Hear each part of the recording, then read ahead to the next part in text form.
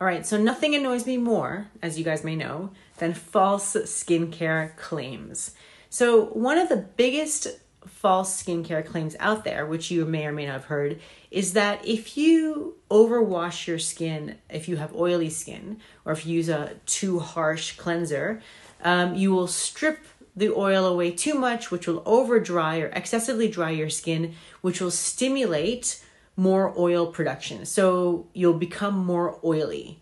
Now, this concept is so flawed and so incorrect that I find it totally ridiculous that skincare companies use it to sell products like their gentle cleanser, or that other doctors still write about this anywhere, because it just makes no sense. So it's kind of a long explanation, but in short, that means you have a negative feedback loop from the surface of your skin to your oil gland. So there's some type of a sensor, like a nerve, that senses when the skin is dry because there's a lack of oil on the surface, and then it stimulates the sebaceous glands to then produce more oil. So a couple issues here. Oiliness and dryness are not the same. So dryness has to do with the amount of water within the skin, like within the stratum corneum, within the viable epidermis, and oiliness has to do with surface oil. So not the same thing. Second of all, sebaceous glands are not innervated by nerves. So there is no sensor that then stimulates the gland.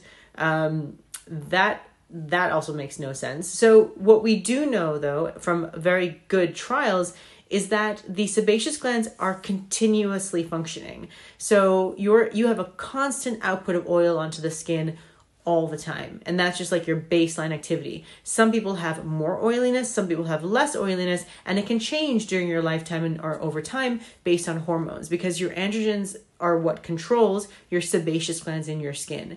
So the idea that you have to use a specific type of cleanser in order to not overstrip or whatever your skin is total nonsense. You can pretty much use any cleanser you want. It doesn't really matter. Most cleansers are basically all the same anyway. So it doesn't matter if you overly dry or not. It's not going to affect the amount of oil you produce, because you will produce the same oil regardless of what cleanser you use. So that is the bottom line. That is one of the most annoying marketing approaches. Every time I see it, I just want to scream, because I'm like, guys, seriously, it makes no logical sense and also is totally incorrect. So you cannot stimulate your skin to produce more oil by over drying it or using a harsh cleanser. It just does not happen. Your oil glands secrete the same amount of oil all the time, regardless of what you do to your skin.